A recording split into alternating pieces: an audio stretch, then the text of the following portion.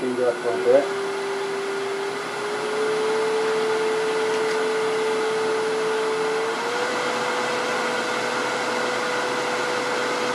Anchor, ride the bevel, and cut.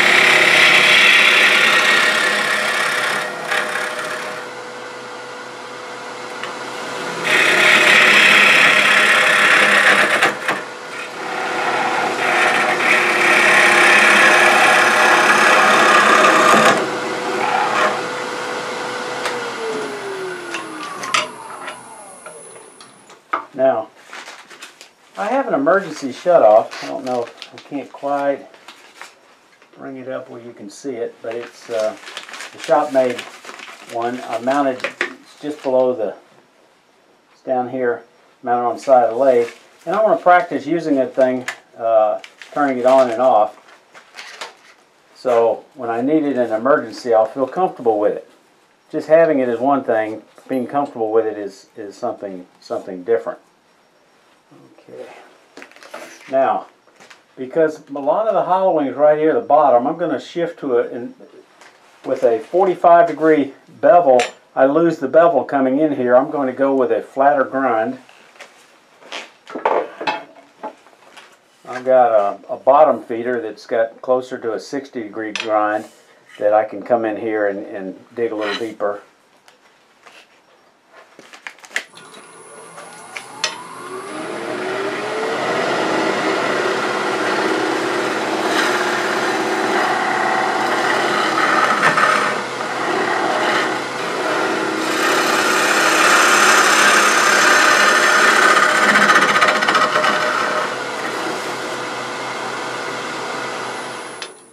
Like hollowing, you got to clear out the debris a little bit so it doesn't hang up. Now my wall is pretty thick, so I need to start working on this wall. That's going to be a challenge. I'm going to use a smaller bowl gouge and come down the side. Okay, right. And this is a 3/8 inch with a fairly swept back grind. So we'll try that.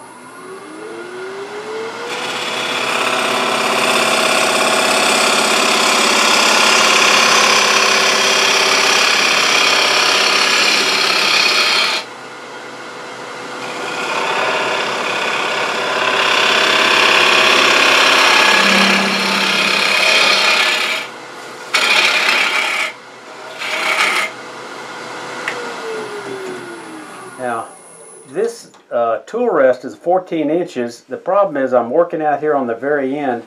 I'm going to switch tool rests. And I'm going to use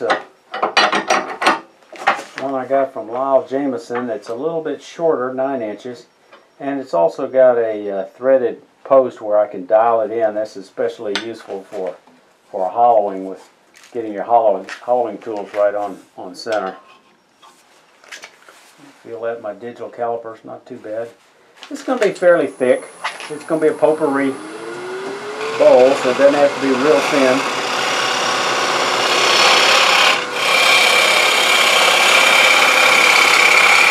Try and take a light cut, so I'm hanging out tool rest with this small tool.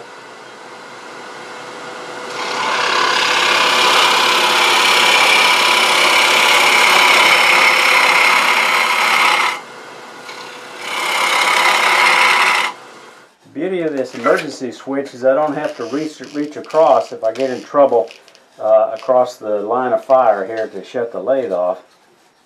And that's a good thing.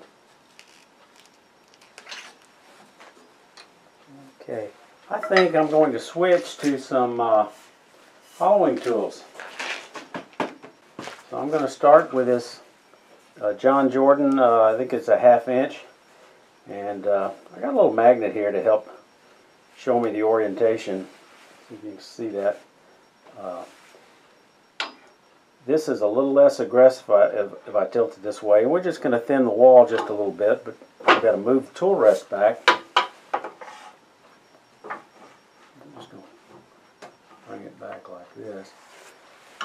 I have to support the tool behind this hook, otherwise it's going to spin on me. So this is where dialing this in really helps. That looks like it's right about on center. So I'm going to start here and start thinning it, and just hollow it out.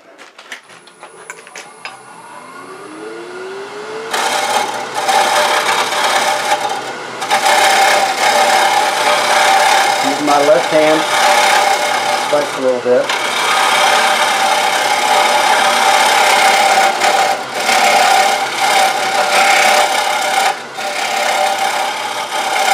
Now, you got to be careful backing out of here not to snatch that cutter on the rim of your bowl.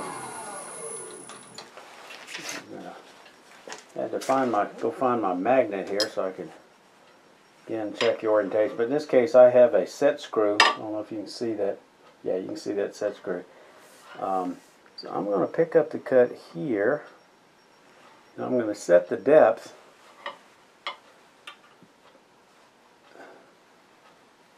to right there, and that's as deep as I need to be. Okay.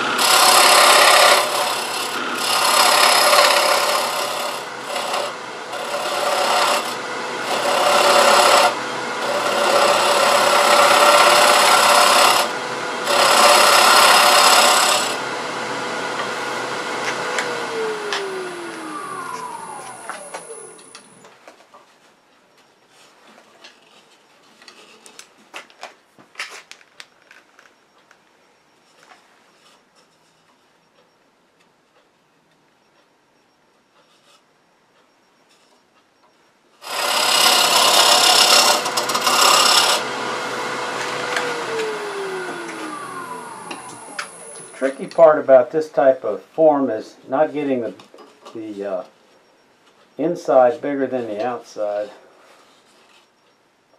Now there's a little bit of a nub at the bottom, and the trick to that is you got to get exactly on there, and you just pivot it sideways, down and up and across, down and up and across to get rid of that nub. And you got to do it very carefully because it's not miles per hour. It's so small in the center, it's not going very fast. The trick is finding that center.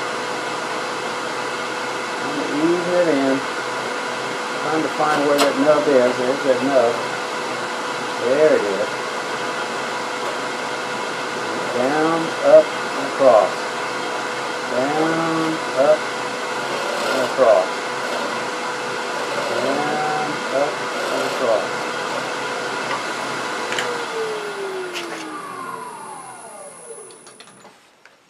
Of course, you know I'm going to tell you I got rid of it because you're not going to be able to see it. I think I'm ready to sand it, and it'll be done. There we go. So I'm going to do some sanding and show you what it looks like. Just before I get to sanding, I think maybe I'll show you my sanding setup. I'm using an angle drill. This is an inexpensive one from Harbor Freight with a keyless chuck. I've had it for a number of years. The air intake is down near the bottom, so it doesn't suck up too much air into the gears. I've made these mandrels, threaded screws and nuts, and the way it fastens on here is, I've got one screwed in here, but I use a all-thread coupler in here. So then I can just thread these on and off, and I have a separate mandrel for each one, so I don't have to keep worrying about, because I got Velcro tearing up the Velcro. So we're going to sand the outside, turn on my dust collection.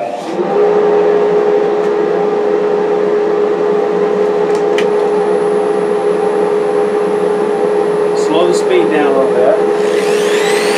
And then keeping it in my body and do the turner's dance.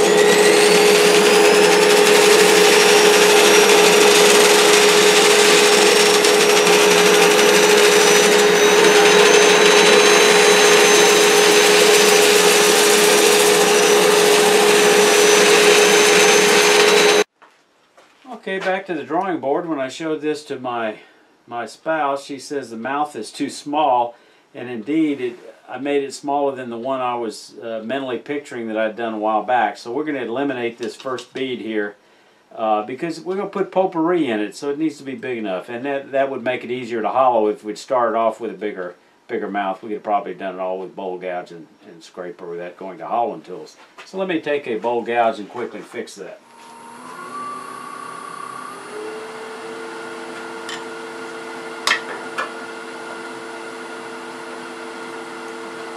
And I'm using a little tiny 3/8 inch bowl gouge.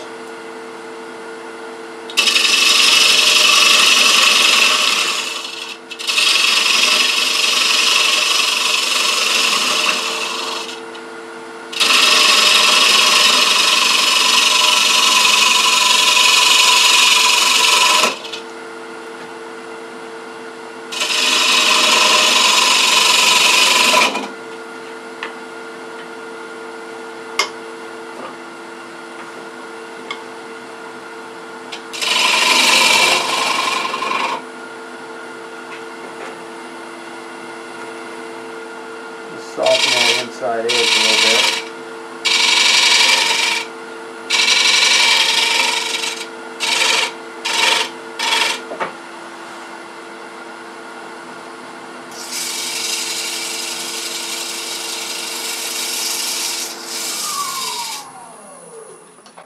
And there we have it, a design change. And that, I think my wife will be much happier with that larger opening. And all I've got to do is sand it a little bit more, let it dry for a few days, and then put some antique oil finish on it. Actually, I've got to show you, after I finish sanding, I'll show you reversing it and doing the bottom. Okay, I brought up the tailstock. Now we're going to use a vacuum chuck. You know, this is a luxury. You don't have to use this. There's other ways to do it. And it's got a piece of fun foam. I'm going to use a cone live center just because it's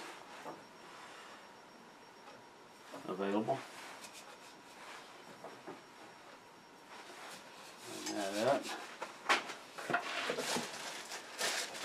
Now I'm going to mount this into the headstock, the line to my vacuum pump.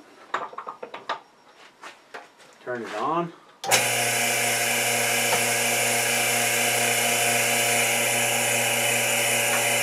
And because of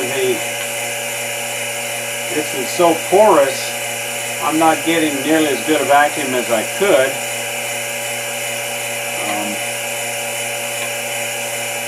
But there's a way I can fix that. Since this is the only area I'm going to be dealing with, I'm just going to use a little shrink wrap here.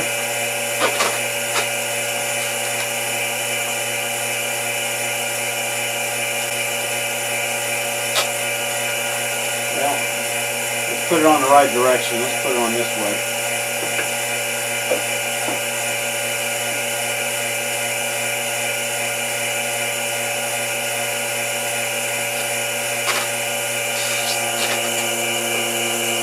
Boy, that has definitely changed the vacuum, and gives me a little extra security. It seals this area and seals this area.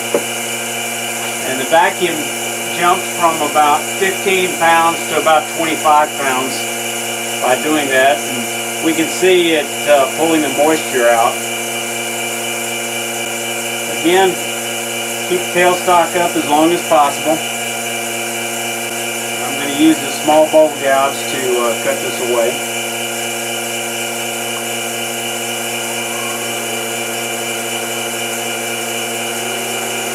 I don't like to go above about 800 on the vacuum chuck.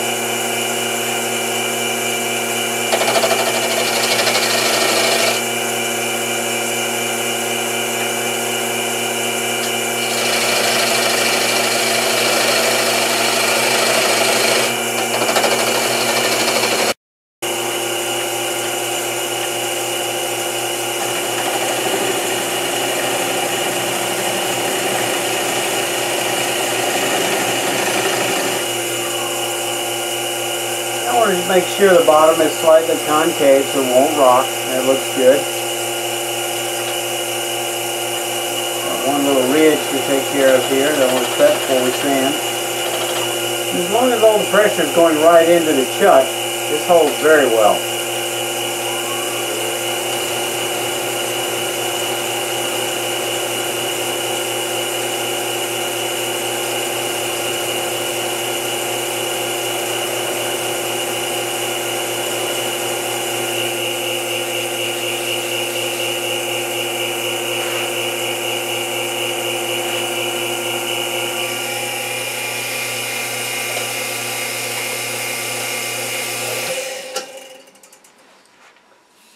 And that looks good.